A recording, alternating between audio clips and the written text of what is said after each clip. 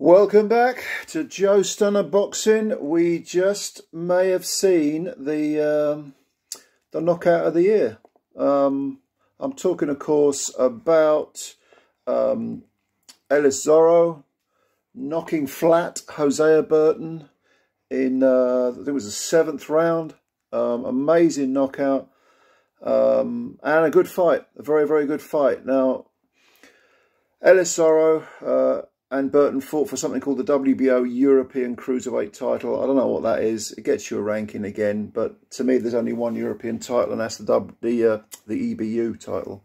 That's the established traditional European belt. This is something that gets you a ranking with the WBO, and the man who now has the ranking with the WBO is the 16-0 Ellis Zorro. 16 wins, like I say, 7 KOs. No defeats, no draws. 30 years of age, orthodox fighter. Apparently had no interest in boxing until he was about 21. So it shows you what you can do if you dedicate yourself. And he was in against Hosea Burton, 6'4". I mean, Burton must have been 5 or 6 inches taller than Zorro. Former light heavyweight, British light heavyweight champ. Recently moved up to cruiser.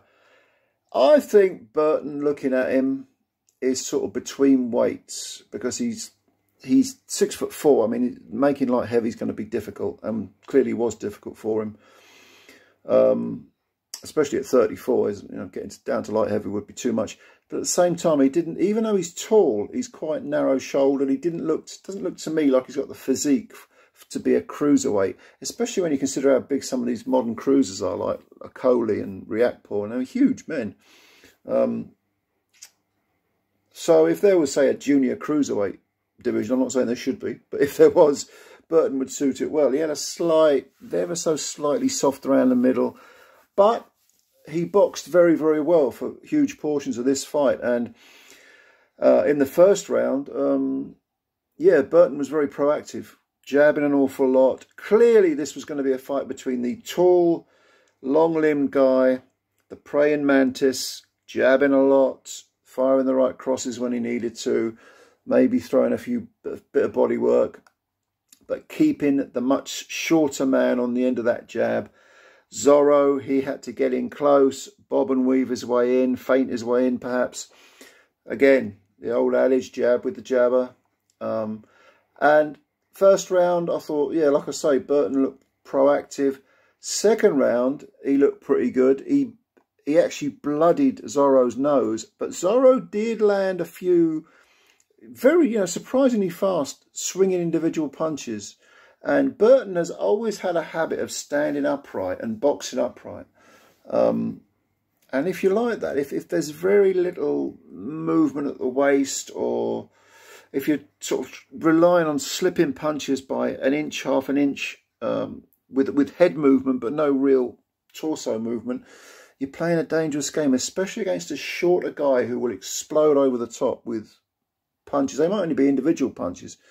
And if you can take away the taller guy's jab with, timing, and get in close and rough him up and put not just the physical pressure, but as we always say, the mental pressure as well, put him back in his box, suddenly you can find a taller fighter fighting small, coming in. Well, Burton didn't really do that. He doesn't seem able to crouch at all. He doesn't seem able. His infighting is very poor.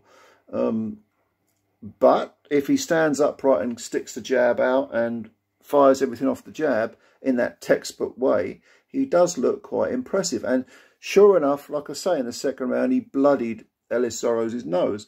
In the third round, it was interesting because, again, I mean, these rounds were quite competitive, the first 3 rounds, but it was Burton who ended up with the bloody nose. So they're both bleeding quite heavily from the nose. And weirdly, Burton had the yellow shorts on from the old Champs Camp, Phil Martin's old gym that Joe Gallagher cut his teeth in. This goes back to, I remember watching Champs Camp fighters in the very late 80s, early 90s. About 90, I was going to say 1990. I know I saw a few of them. Paul Silky Jones, I think, was in Champs Camp, and a few others. What was that guy's name? Wayne Ellis. Anyway, I'm digressing, going down memory lane. But Burton's yellow Champs Camp shorts were covered in blood, And Zorro, he had a lot of blood splashing all over him. I mean, this was a tough fight. But Burton in the I'd say fourth, maybe fifth or sixth, fourth, fifth, sixth, he did, even though he was being clocked, even though there was danger there by individual punches, he was, generally speaking, keeping Ellis Zorro on the end of the jab and controlling the range, which is obviously absolutely vital. It's a statement of the obvious. You control the range in a fight, you know, you're halfway there to winning. You go about your business when you can control the range. But Zorro, rather tellingly, I mean, he was, around about the fifth round, he had a very bad round, I think, in the fifth round, where he was starting to get beaten up a bit. But noticeably, he didn't lose heart. He had, I think, Denzel Bentley, his mate, was in the audience at the York Hall, you know, cheering him on. And he had a lot of support in the crowd. Well, as did Burton, a lot of the travelling lads. Burton's from, I think he's from Lancashire somewhere, I can't remember where. But a lot of the lads, the travellers, had come down to support him. But there's no doubt Burton was getting the better of Zorro in, I think, the fifth or the sixth round. In the fifth round, I want to say, he was beating Zorro up quite badly. And you're beginning to think, if Burton can keep this up, he's got this fight.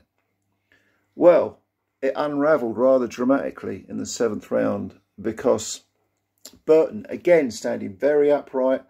Zorro comes in, lands a left hook, and suddenly Burton is swaying at the waist, somewhat involuntarily. He's trying to get out of the way.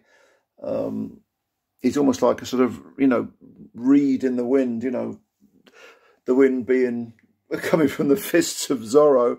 The left hook landed. Then Zorro landed a big right hand. And Burton, again, no inside game at all, really. Lunges forward, wraps those long limbs around Zorro. Zorro's trying to shake him off. And Burton hits the floor. No knockdown, it was just a wrestling match. I agree with the ref, it was a wrestling match. Burton gets up.